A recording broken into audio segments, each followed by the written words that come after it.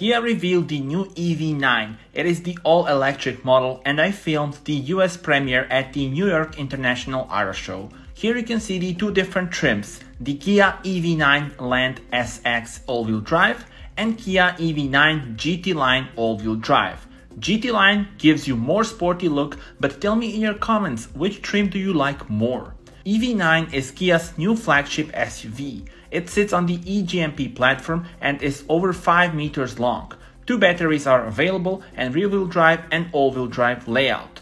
76.1 kWh battery is offered exclusively with the rear-wheel drive standard model. 99.8 kWh battery is fitted in both the rear-wheel drive long range and all-wheel drive variants that you see here.